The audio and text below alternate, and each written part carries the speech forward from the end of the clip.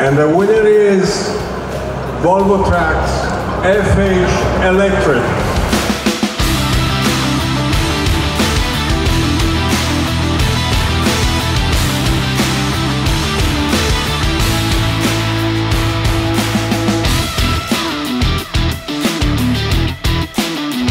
So there you have it. The Volvo FH Electric has become the first ever zero tailpipe emission truck to win International Truck of the Year. To be honest, it was only a matter of time, and this year no less than 4 of the 5 trucks on the shortlist were battery powered. But why has the FH Electric won?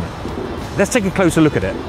Volvo is the first truck manufacturer to offer a complete range of electric trucks, from the FL and the FE through to the FM, FMX and the FH.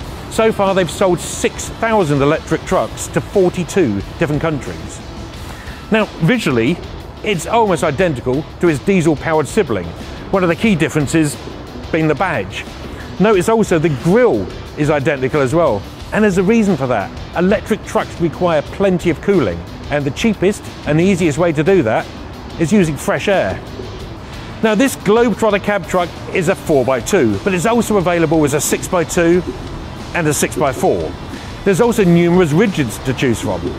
Now this one is powered by 6 90 kilowatt hour batteries, which gives it a range of about 300 kilometers. You can specify 3, 4 or 5 batteries as well, which obviously reduces the range, but on the positive side, increases your payload and reduces the purchase price as well. Now, these are lithium-ion batteries, and the cells and the modules are actually built in South Korea, but then they're shipped to Volvo's new battery assembly plant in Ghent, Belgium, and that's where they're manufactured.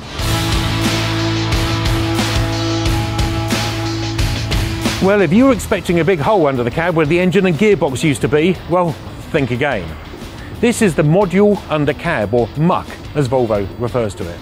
And it consists of, in this instance, 3 electric motors matched to the 12-speed I-shift transmission.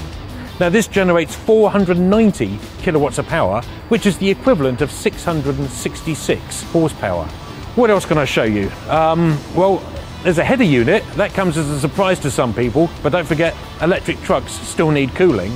And these orange leads, what you need to know about these is don't touch them. They're 600 volts. And this is where you charge it, using either AC or DC. And when using a 250 kilowatt DC charger, it takes about 2 hours from flat to full. Or you can top it up from 30% to 80% in about an hour. Moving inside, the Volvo wanted a cab that your average driver felt instantly at home in, and they've succeeded. It's not shaped like Darth Vader's helmet. There's no central seating position. It's just like a diesel truck, which is a good thing. Now, what's it like to drive? Well, I, like a lot of you, was a critic of electric trucks, and then I got behind the wheel of some of them. And trust me, they are fantastic on the road. I mean, instant acceleration, imperceptible gear changes, almost complete silence at low speed. What's not to like? If you get the chance, I really recommend you getting behind the wheel of one of these.